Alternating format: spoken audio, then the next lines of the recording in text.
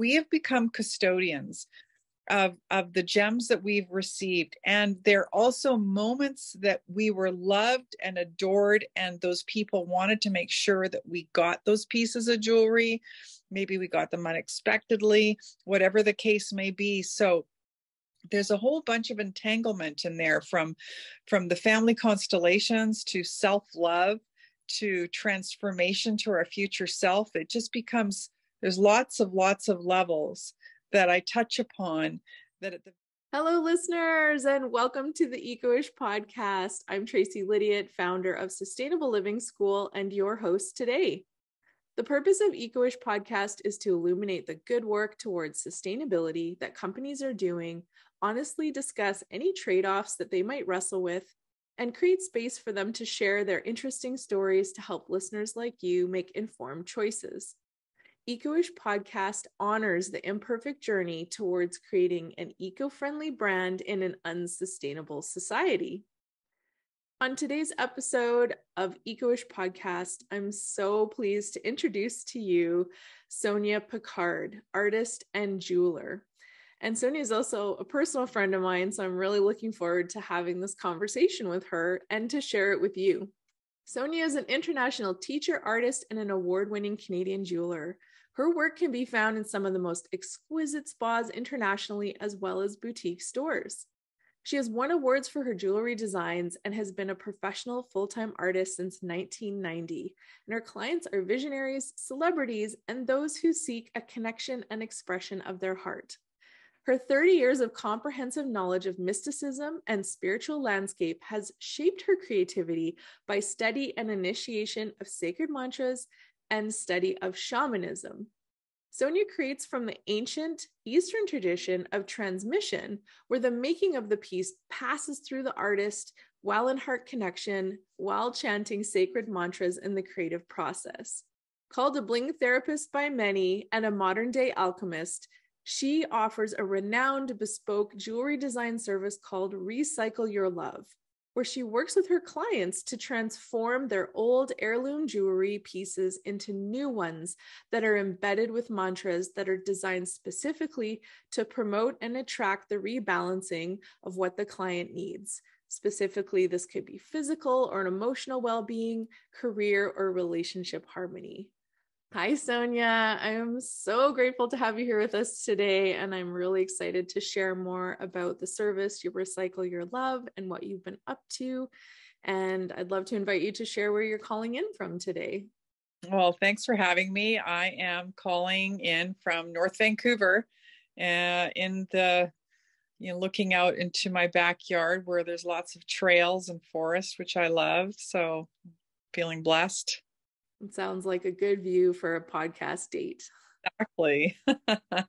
I did share in the beginning of the introduction that I had started out with that you and I have known each other for a long time, but I feel like quite excited to have this conversation because I don't think we've ever really sat and talked about this in detail. I think it's fundamentally things that you and I know in our hearts and the values that we live. And I'm just super excited to have this convo. So thank you for being here and sharing this with the listeners. Thank you. You're welcome. So my first question always is, can you start us off telling us in your own words what your company's service, Recycle Your Love, does? Well, it's a beautiful service. It's not, as a jewelry designer, I'm not the first jewelry designer taking old jewelry and making something new and funky.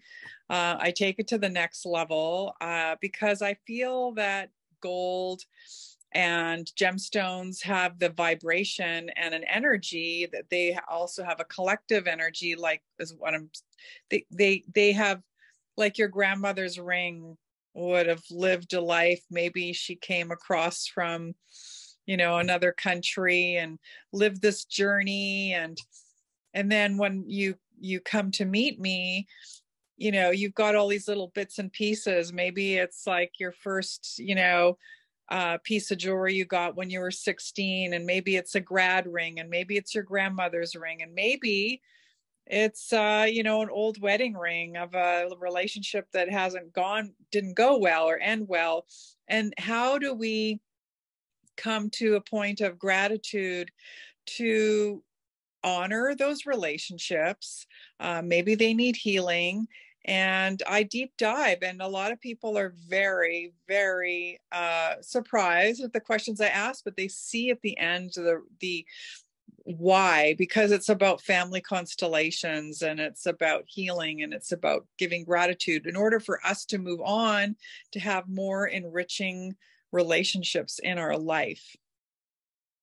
Yeah, that's so beautiful. And I love to double click on the family constellation piece. And it sounds a bit like in your intro, we said a bling therapist. And so I feel like you just explained a little bit about what that might actually entail. And when you and I have both had close family members pass away, and I know I've been in a space of reflecting that when you're in a family, you hold a specific role a lot of times. And so I feel like, is that what you mean by family constellations? Could you share that a little bit more?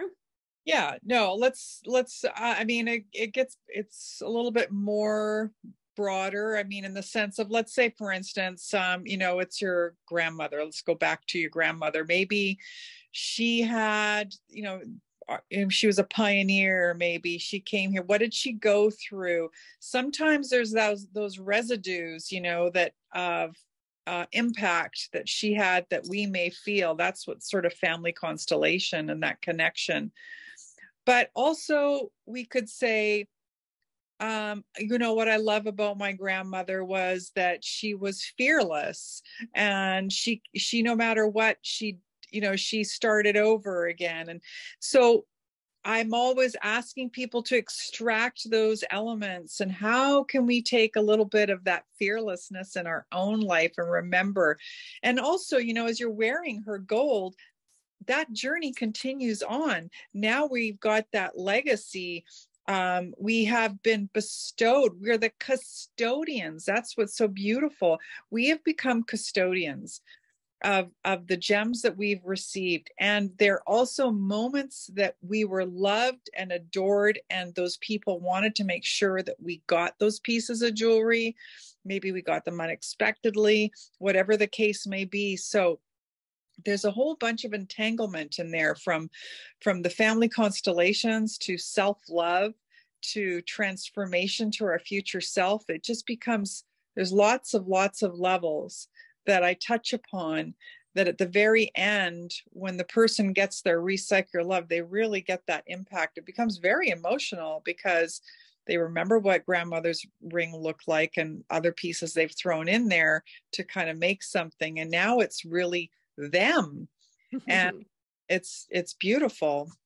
Yeah, thank you for sharing the depth and breadth of that concept.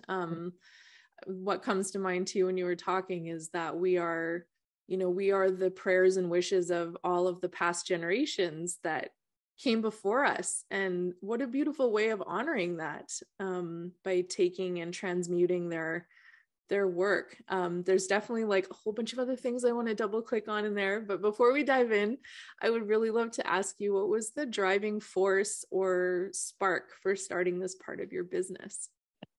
It's a classic story. I had a client who had like a 2-carat diamond ring from her ex-husband, and she started talking about her ex-husband, and then she started getting really agitated and angry and was talking about the stone and how she doesn't wear it. And I was like, whoa, man, that was powerful. Like, she's referring visually, not even like tangible in her hand. Visually, she's still thinking about this ring, and it's bringing up all this emotion.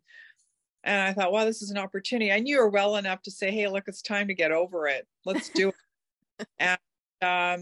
And I said, you know what you don't want. I mean, look, nobody gets off this planet unscathed by heartbreak and heartache and the loss of loved ones and things going wrong. We kiss frogs and all those different things. So, and it's all how we are in it, how are we going to leave that space behind and find some space of gratitude? And that's where I took her. And then I asked her, what do you want? Like, what's the guy like for your future? And I always give my clients a meditation on a new or a full moon so that they can start. And it's usually very specific to their situation and the collection that they have that they want transformed into Recycle Your Love. And then they find some words and I inscribe them on the inside or the back of the pendant so that they can reflect. Because when you're like this and you're angry and agitated and you kind of got your hands up, how can you let love in? I'm trying to let people just take a deep breath, put their hands down by their side and open up their heart and go, okay, that was what it was, but it doesn't mean it can hurt me in the future. This is self-love. We sabotage ourselves so much with the old story. And those pieces of jewelry are so attached to the old story. And so how do we transform it into the new story and what we want and find gratitude? Because nobody's perfect. Even the decisions we made back then were not perfect, but we learn. So that's a long answer, but no, it's perfect. I think it just segues perfectly into the continuing, like the bling therapist. And one of the things I appreciate about you so much, just knowing you personally, and then also knowing your work, is the amount of intention that you live your life with. And I feel like that comes forward in what you just shared so deeply, and probably and hopefully will resonate with a lot of the listeners, because anybody who's interested in sustainability or doing better for the planet, or even just investing in their own health and well-being, which I actually think is like the foundational piece of sustainability, will fully resonate with what you just said about the intention and the ceremony behind pieces of things that we adorn ourselves with, like rings or bracelets or earrings, necklaces, especially rings, like because you can see them all the time. And your brain is constantly taking in that information, even if you've been wearing that ring for 30 years, for example, that it is so powerful because there's so much intention behind the giving of those pieces or the receiving of them and like what they mean. So I absolutely love that. That's the approach that you take to this, which I think is just another beautiful, rich layer on top of just purely talking about the science of metals and like the mining of gems and the ethics behind those things. Like, this is just like, we got to the cream first, and then maybe we can dive into the science or the eco-friendliness a little bit. I mean, it's probably a simplistic question to ask you why you feel that you're making your customers, or you're helping your customers, sorry, you're helping them make eco-friendly choices. But I'd love to hear in your words what that means to you. I don't think my customers come to me with that first thing in mind. I'll be honest. It's very much like an emotional start, like to connect. Speaking about my industry, I mean, our industry has come a long way in the last, I think also I have to, I love Leonardo DiCaprio because he is an environmentalist, and, doing the movie Blood Diamond was a catalyst in our industry. And I think that, we just kind of go, oh yeah, I know, we'll get those diamonds and we get that gold. But, unless you are on the ground going to these mines or artisanal mines, now there are some things that are going on in our industry, like fair trade gold, what that means is there are artisanal mines that are, noted, that the people that are being, that are mining there and getting the gold are being treated really well and being paid fairly. On our end, it is a higher price point to buy that gold. So some designers like, gold's already expensive, why would I do that? There's other things to consider. The gemstones, of course, you know, a lot of big companies that are buying these humongous diamonds that are, 100 carats or whatever, and they're reaping the financial rewards, but they're not giving back to these places, or building a hospital or a school. And they're now, thank goodness, I guess, like there are certainly people out there. I want to just reach out to him, or note him as the gem explorer. An amazing guy, Yayani. He's really, been on the ground. He shows people what's happening, what the working conditions are, because you don't know. I mean, here I am. I'm sitting in North Vancouver. I'm not somewhere in, Brazil or somewhere in a cave picking away with my hands blistering out. I mean, I'm getting that end product, but yeah. So we're not in it. And so that awareness has changed. And so fair trade, knowing where the rough is coming from. I'm working with a company in India where they have the rough and the cutting. It's a vertically integrated company.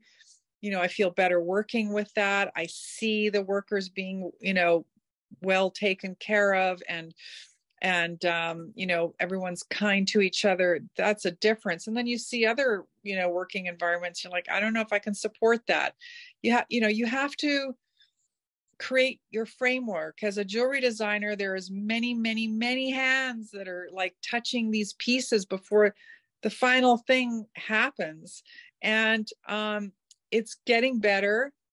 Like every industry, there's tons of room for improvement, but we still have a long way to go. Yeah. Yeah.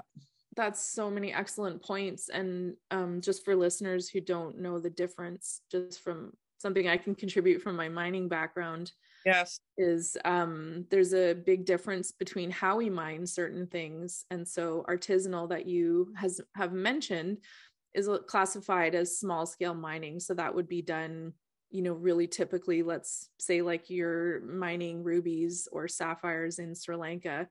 Yeah. And you're artisanal, you may be building ladders out of trees and ropes. You're hand bucketing out dirt from underground. You're in a labyrinth of caves that is poorly lit, is super hot. There's no, active HVAC or ventilation. Like these are the kinds of conditions that artisanal miners would be working with. And the same with diamonds as well, which we very clearly saw on Blood Diamond, which so grateful for that movie as well. And then the flip side of that is, commercial mining. So a great example is in the Arctic in Canada, we have these giant diamond mines like Ekati and others that have recently happened in Canada that, are very industrial. They're huge equipment, big moving buckets, giant trucks, high security, but also have the safety standards for the folks that are working there. So I think that's probably like the biggest point to point out. And I really appreciate you said the gem hunter?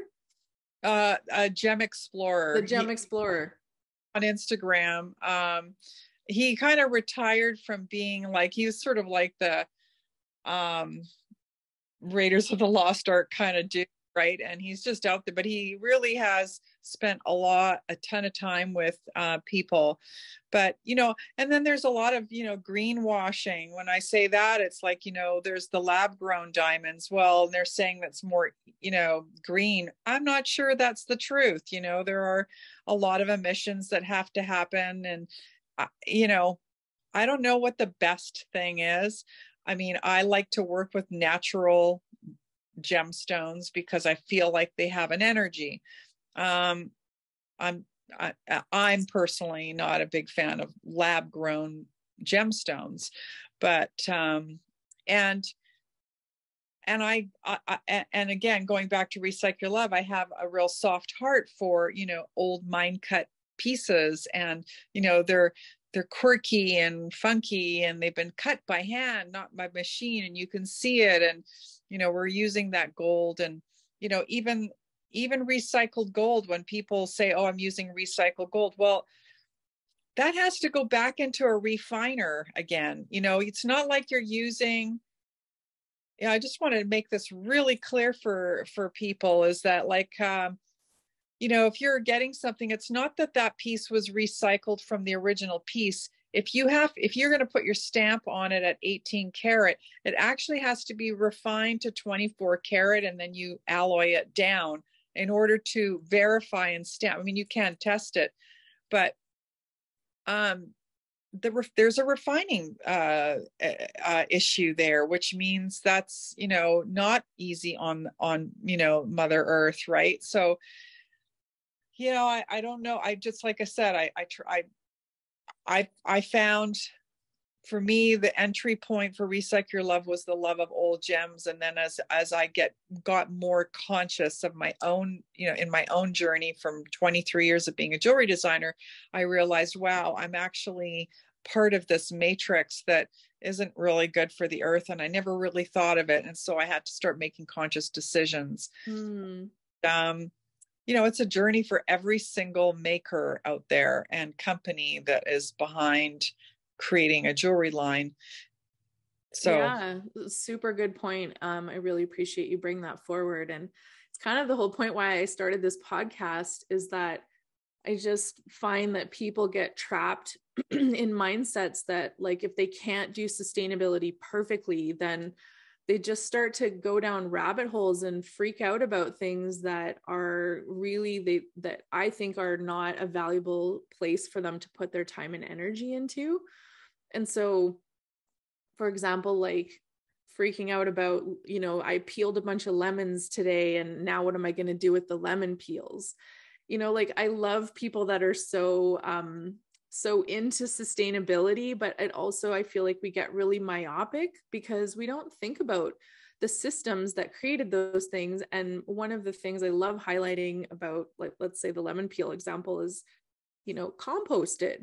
Like, great if you have the time and space and energy to create lemon balm or anything that you could make out of those, Christmas decorations. Like, I've seen so many great ideas on Pinterest. And also, it's like a cautionary thing that I also like to offer to folks, is that, like, nature makes things that are food for other systems. So if you can't do those creative things with your lemon peels, I just want to say, like, it's okay. Like, if you have the ability to compost those things, nature is going to take care of it the way that it's been doing for millions and millions of years. And so when we talk about consumer goods and things that are less, like, they're more complex, exactly what you're talking about, even smelting metals down or, getting to the right carat has a much bigger place of effect that you can have when you think about the types of choices that you're making. Am I going to buy a diamond ring from, that's not certified fair trade, or I don't know where it's come from? The metals, I don't know where the metals have come from, versus talking to someone like yourself, or as you were sharing, picking ethically mined gold that's fair trade. Like, you're right, the industry's come a long way. There's a lot of certifications out there. I feel like those are much greater places that we can illustrate where there's huge knock-on effect for the choices that you're actually making as a consumer, that are far beyond what you could ever imagine. Like you said, unless you were literally there witnessing those gems coming out of the ground, or witnessing them being cut and polished. And I wanted to ask you quickly about that, for example, as when you say vertically integrated, the company that you're working with in India, can you share a little bit more about that vertical integration, and how far back or up, or whatever the reference is, does that company go? Well, so they're getting rough from reputable dealers, and then the rough comes in and they're cutting there, and hand cutting and hand polishing. And then, also, the gold work is being done there. It's very rare to find. You can't even find anything like that in North America. Very few people, unless you're, I don't even know a company that really does that in North America. So, that that modes to, not having to go all over the place, and traveling in all these different directions to make that final piece. The other thing I wanted to add here which is just another huge consideration, and I struggled with that because I'm a luxury brand. My packaging, was also a big thing, and trying to find eco-friendly luxury packaging. It's almost next to nothing. And first, when I started out, I really had very little packaging, but then that wasn't very nice as a consumer getting anything. And like, how do I, so I tried to make sure that I put my pieces in bags that people aren't going to throw out, like it's a branding thing, but it's also something that, they're going to always have a little bag for their jewelry, always, different things like that. I mean, it's just, and then when you see some branding, and their packaging, you're just going, oh my God, like half of that's to the garbage. I'll never use that. Right. So, I tried to use cloth bags and different things. I mean, it's a dance, like I said, it's, and do you find, this is great, because one of my questions always to my guests are, what are hurdles or trade-offs that you're struggling with? So thank you for bringing that up. Packaging is a massive issue for so many organizations. So have you found that your customers, especially luxury, and like when we say luxury, I know that some of your pieces are like $10,000 and plus. So we're really talking about people really investing a lot of money in their jewelry. Have you had like a positive response about the packaging that you've picked, or have you had pushback from that or questions?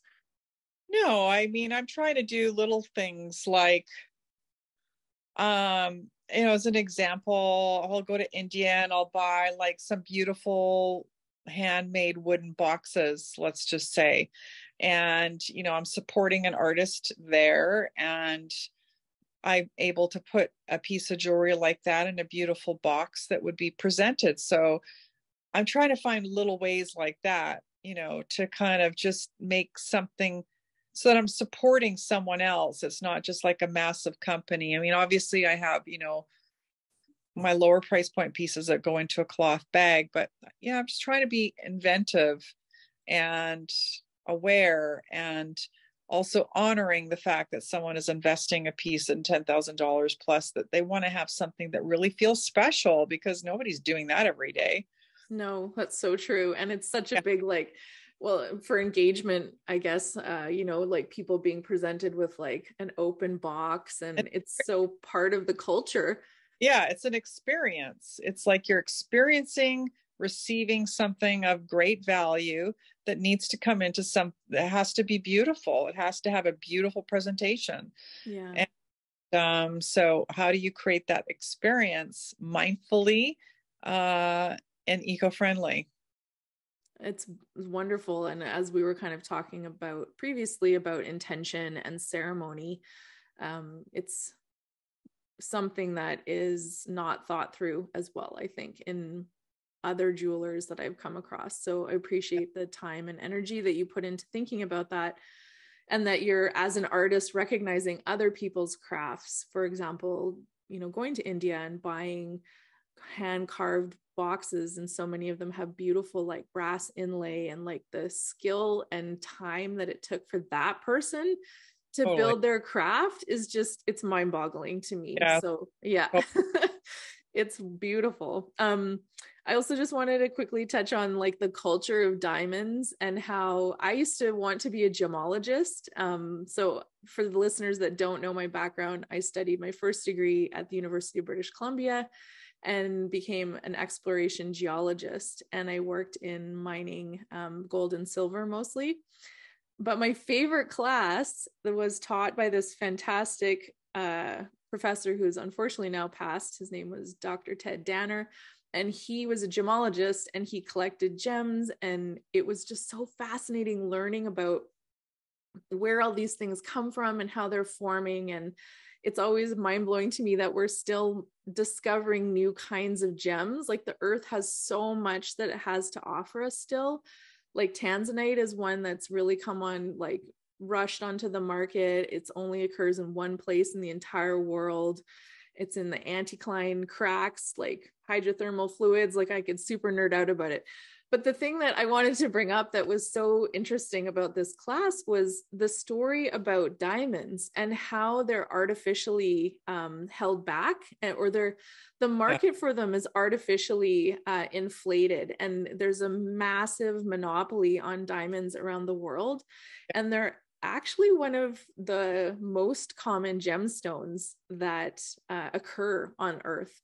So, and this is not to say like to diminish the value and the beauty of them. I think they're incredible stones, but it's just, there's things like this that we don't think about or hear about per se, about like, well, what is it? You have to spend 3 months salary on your engagement ring. Well, that's actually like a marketing thing that De Beers came up with and had so much money behind them that they put it out into the world. And now men are, worried, or ladies, if they're buying their partner's diamond rings, might still have that in their head. So I wanted to ask you, what is your favorite gemstone, and what do you feel like one of the best investments of a gemstone might be for consumers listening? Well, I'm no expert in that field, but from what I hear, I mean, to be honest, like rubies are really becoming very difficult to find, and they have gone up extraordinary in price. In fact, a lot of them, especially a really deep red one, can be way more than a price of a diamond. I feel sorry for, men and all this pressure. And in fact, like even the size of the diamonds are getting bigger and bigger and bigger, it's crazy. My personal favorite though, there's a few, but spinels. I absolutely love the fire of a spinel, a great spinel. They come in various different colors, from pink to red to blues, lavender, and they just have fire. I love a beautiful ruby. I absolutely love a beautiful ruby, and I love old mine cut diamonds. Love them. So,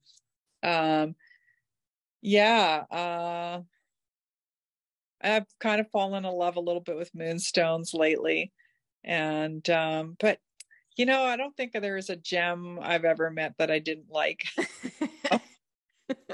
So I think I'm probably in that bucket firmly with you as well. And I love the shift of I see a little bit of shift in the market. I think you and I briefly discussed Misfit Diamonds. There are folks that are in Vancouver, and they're looking at different diamonds and sapphires and marketing them for their impurities and for their I get that. I think that's a really cool, it's a very specific look. I really ask people to pick color and clarity and quality over everything. And now here's the reason why, and this is just me personally, because that is a reflection of your relationship. And if you have something that's super flawed and got cracks and all these different things, and what is that saying? Yeah, that's true. So, I'd rather see a customer find a really good quality smaller than a bigger diamond that's got not such great color and flaws. You'll go a long way with that, I think. And let's be real, people. Diamonds are not investment. Don't let anybody tell you that. You will never get your money back on a diamond. You could get your money back on, say, a really fantastic ruby or emeralds, maybe. But like some of those, there's some really Tanzanite even. Tanzanites, but really, excellent quality, right? You've got to put the excellent quality, the specimens. Of course, color diamonds, if you can, get your hands on a great pink, those, but they're like $1 million a carat. Sure, if you've got the I think there has to be a lot of research. As I said, I'm not an expert in, what would be a great investment. I could probably give you a guy to follow, like maybe your listeners can follow. There's a couple of Instagram people that I admire and follow and feel to be trustworthy that have really great knowledge about investment stones. But sure. certainly not a diamond, that's for sure. I mean, everybody goes, oh, I spent $20,000 on this diamond. What can I get? Well, you might get, a third of that. If someone's going to, it's all about what the buyer is willing to pay. I don't care if it's a great diamond. I don't care if it's a flawless, F color. You're always going to get a lower price point from what you actually paid. Yeah. Well, it's a great point. I Because appreciate the jeweler like myself, let's just say I have to invest my money. Let's just say I spent $15,000 on that diamond. I've got to sit on that and wait until somebody will buy it. And exactly. so that means, is that an investment where I want to put my money? Do I think that would be a good return? Do I have that on my flush? All those different things. Every jewelry designer thinks like that. Yeah, there's so many. Thank you for highlighting. There's so many factors that, from one perspective, it's just a transaction, but from your perspective and other jewelry designers, there's so many things that you have to think about, which I feel like is just a perfect loop back into why would you not want to take jewelry that you already own that has been gifted forward to you? There's gold in your hands or silver or platinum or metals that could be transmuted into new pieces, and the gems, the impact of them because you've been wearing them or they've been in your jewelry box for 10, 20, 15 years, 2 years, whatever your timeline is. And there's no further environmental impacts from taking gems that you have and having them transmuted into new pieces, which is... Yeah. I mean, it also, sometimes I find, that, the gems have been kind of beaten up a little bit, and sometimes we need to repolish them. I just want to make a quick note here to your listeners is that I don't work in silver. And the reason why I don't is that, the alloys in different countries are different. And so I spent a huge amount of time creating a piece for you. It's not worth it for me, like for you to spend your money on me making you a piece and have cast in silver. So I don't do that, but you can maybe find somebody who does, but it's not really worth it. That's fair. And I think probably in my opinion, the best thing for old silver jewelry that you don't want is sell it for melt, because it is constantly in demand on the industrial metals market. So or give it away. Yeah, right. Like it's like, hey, share it with a friend, or there's always somebody out there who no one's gonna say no. Yeah, that's right. It's a great point. Thank you. Yeah. So we talked about hurdles and trade-offs for your business. I'm curious if you have any big wins and things that you would like to celebrate related to sustainability and your business. I don't think anything's like these big wins. I think they're little wins all along the way. They're like tiny bites that just keep perpetuating forward to a better place where I feel really good about what I'm making and how I'm treating the earth. And I might again, as I said, there's so many people involved. As an example, I'm just going to share, I've got one guy that does my casting. I've got one guy I go to like for small diamonds, and I've got a few other people I go to big diamonds. I got all these different people. I've got a technician for this. I got a technician for that, blah, blah, blah, blah, blah, like all day long. Right. So that there's like so many people that touch that final piece. And that's the orchestra, like you're an orchestrator, and so each time maybe somebody comes up with a better way to do something, that you add in the drop in the bucket, You know what I mean? So I can't say there's like, wow, this is like revolutionary, because I don't think there's anything like wow out there in our industry. There just isn't. It's like these tiny little steps of consciousness and making sure you're attracting like-minded people that are part of your whole circle, that add to, I use the word ahimsa, from India. It's called non-injury. It's like non-injury to the planet and animals and different things. And so it's like, how do I just make that less and less? And so it's just tiny little bites all along the way. I Yeah. love that approach. And it's a valuable approach, so valuable, because you're right. It's very rarely that we have big wins, and a big win might also just really be the accumulation of so many little pieces that you've spent so much time. I know how much time you've spent investing in finding those like-minded people, and it just creates this energy and momentum that's different, that carries your business in a different way. And, kudos to you and congratulations for your perseverance and your vision. Thank you. I mean, I just, it's a journey, and in those relationships that you cultivate and all of that. I mean, if I look back at, 23 years ago, and just because I had to learn myself, like I said, I stepped into it completely unaware of where those gemstones came from. You're just like, oh yeah, that guy, he's got the great amethyst, and I'll just buy it from him. I'm like, well, where are you getting it? You just, because you're learning so much just as a maker, you can't be so like, it's hard to think of all the different other facets of the business. So, it's growing. You grow into it. Mm-hmm. Yeah. And I think it's a generally great advice that you just do the best with what you can in your context.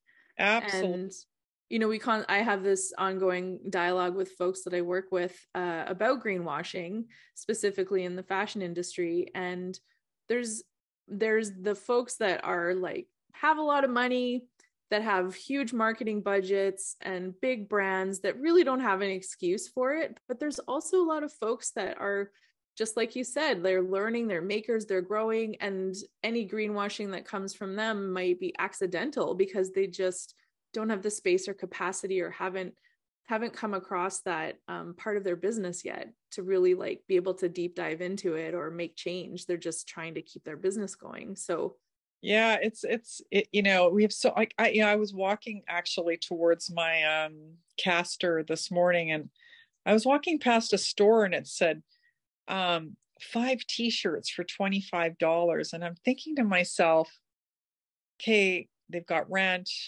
they've got to have markup. Who's getting paid to make that? Where's that fabric? It's like, you think about stuff like, and yeah, I mean, fashion is certainly exploding the eco part of it. And I think our industry, the jewelry industry, kind of got, if I can use the term on your podcast, bitch slapped.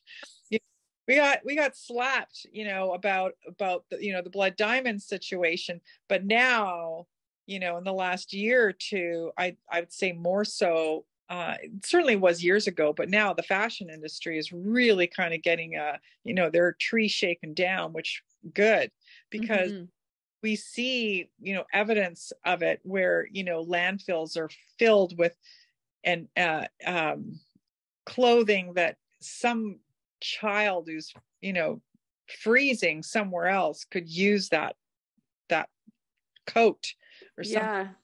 Yeah. So, we have so much work to do, is trying to put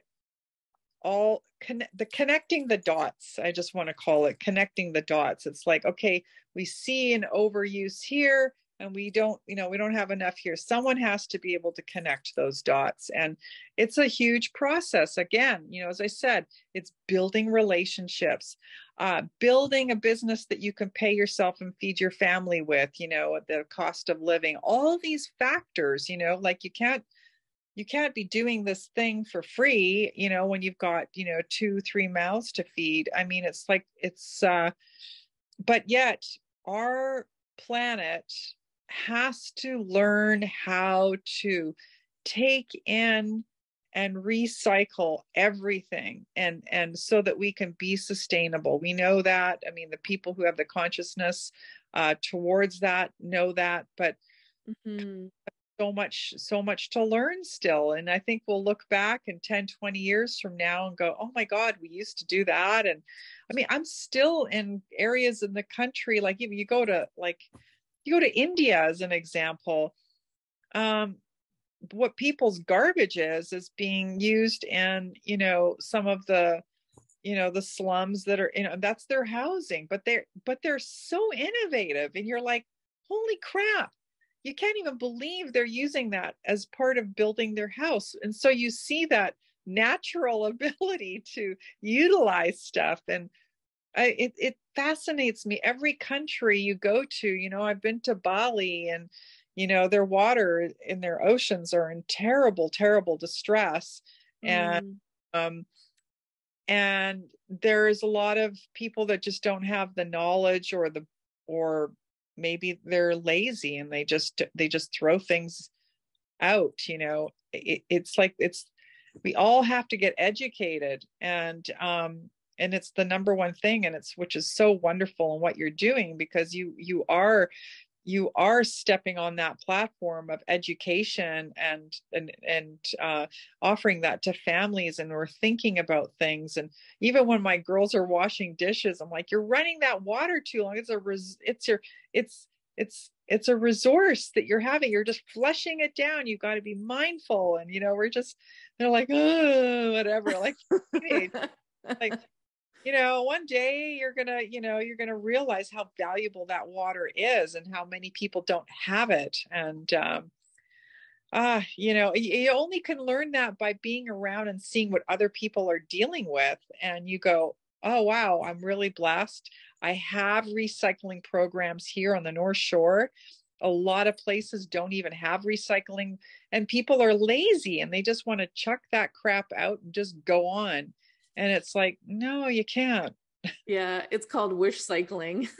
Wish cycling. Yeah, you just throw it in the blue bin and hope somebody else deals with it. So many amazing points. I feel like we could totally talk so much about fashion, and how, I'm glad that came up, because it's something worth briefly talking about. I feel like, because I also work in textiles right now, that you're right, that the fashion industry did get a big kick in the pants, especially with exposés, like people going into the Shine factory in China or reporting that, Shine workers are literally stitching in like help me labels. I don't know if you saw that article where there's evidence of labels being stitched into people's clothing, asking for help, and like the amount of poor conditions and the hours, and like they're not allowed breaks, all for fast fashion. So we can buy like $10 yoga pants from Shine Fashion. And then the other one that was so impactful for me is that I saw photos of the Atacama Desert in South America that was just like a giant textile garbage dump. Yeah. And so we know many things go to Africa, and there's a lot of amazing graders and sorters that are working to identify those secondary or third, like tertiary markets. We have one in Maple Ridge that like they have narrowed it down so well that they know exactly where to send wool coats to, where the mini skirts go, where the jeans go, like. But you're right, we are still in this take, make, waste system, and circularity is such a hot topic right now. And the thing that gives me so much hope is that there's like hundreds of thousands, maybe even millions of people around the world working on these problems and trying to identify markets and technologies and redesign things, not just textiles, but redesign many, many things. And I feel like your example of Recycle Your Love is one beautiful small scale example of what one person can do, and the impact that you can have with making those different thought processes about where do my materials come from, where are they going, how are they going to be treated, can we pick differently, design differently. So yes, I agree that looking back, it's a hard time sometimes to be on the planet, and it's also a really exciting time right now to be on the planet. I know I get inspired by all these folks working in so many different ways. It gives me a lot of hope. Yeah, we can totally get bogged down and taken out and be super disappointed and angry at human beings for doing the stupid things that they do, and companies making ridiculous, I saw a post about, it was Coach, or I think it was one of the handbags, and all their the worker had to take a X-Acto knife to these, with tiny flaws, and X-Acto knife them right down the middle. And I'm like, do you know how many women that are out there, or homeless women, or are in need or trying to find a job, it could use a bag like that to just little things like, oh my God, it could be so, you could get so angry, and yet you have to look at the people that are making the change, like you really well said, because that's where your mindset has to be. It has to be in the place of hope. Otherwise, I think I would probably just spend my entire life drunk. Exactly. Or just Totally. yeah. You'll be angry and agitated, and guess what? You'll never think of positive things to make change that way. You'll always be that person who, oh, did you see this? Or did you see that? Yeah, you know what? We all know all that crap is happening, but what are you going to do about it? Exactly. I love it.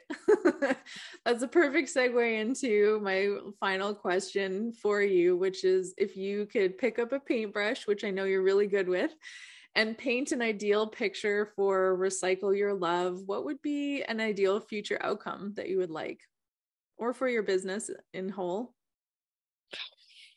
Wow.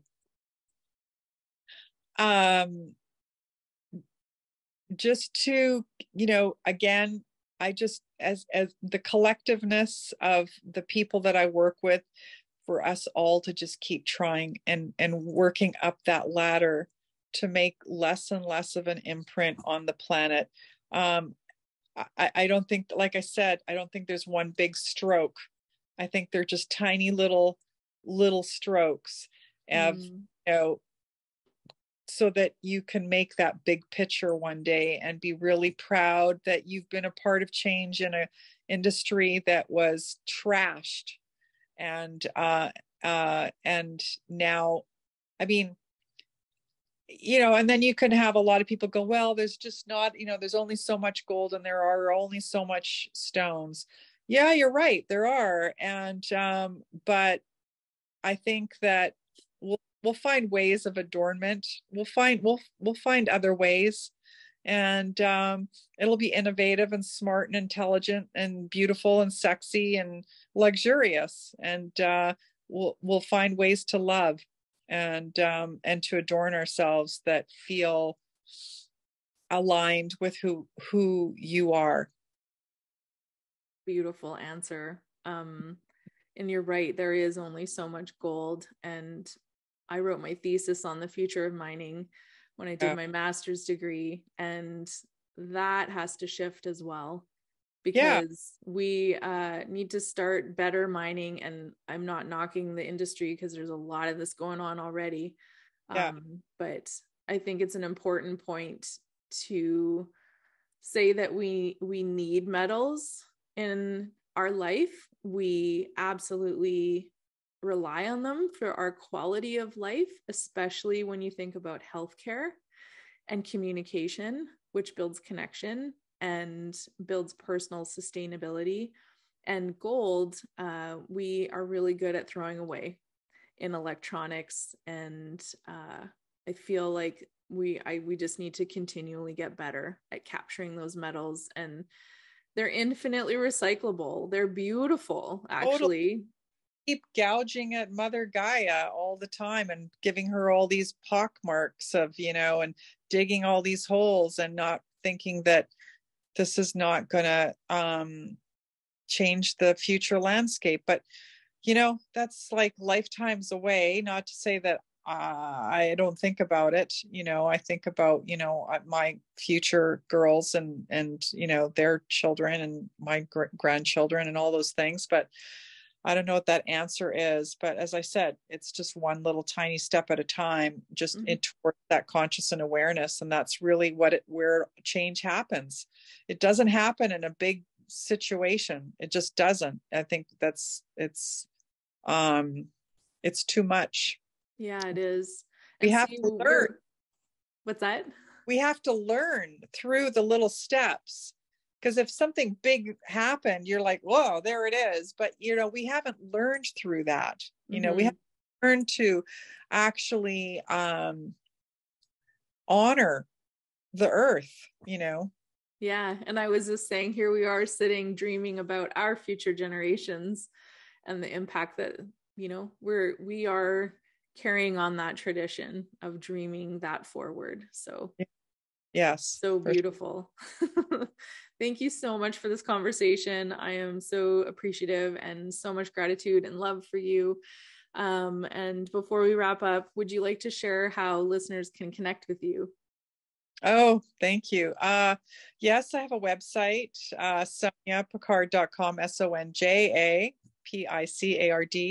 You can also find me on Instagram at Sonja Picard. And then I have my little art. It's a small little page, but Sonja Picard Fine Art, where I paint on the side, my side gig. Yeah, I'd like to argue that it's not so much of a side gig in impact, but probably just because you don't have a lot of time. Yes, your paintings are beautiful. Thank you for all of that. Again, so grateful that you were here with us today. And for listeners, I'll put, for listeners that learn through reading and visual, I will put all of your links in the show notes below. All right. Thank you. you. All right, Tracy. Thank you so much. Be well. Hey listener, thank you so much for tuning in to this latest episode of Eco-ish Podcast. We're very excited to bring you new content every other Wednesday throughout the year. You can follow along at Instagram at eco.ish.podcast. If you'd like to find out more about the Sustainable Living School, which produces this podcast, you can look at the website sustainableliving.school. You'll find information about courses and a free guide that you can download to learn more about sustainable living and how to get started. The Sustainable Living School is also partnered with Your Healthiest Self on a 5-day free Sustainable Living Made Easy challenge. You can register at any time by going to the website sustainablelivingmadeeasychallenge.com. Thank you again, and we hope you'll tune in again soon. Bye for now.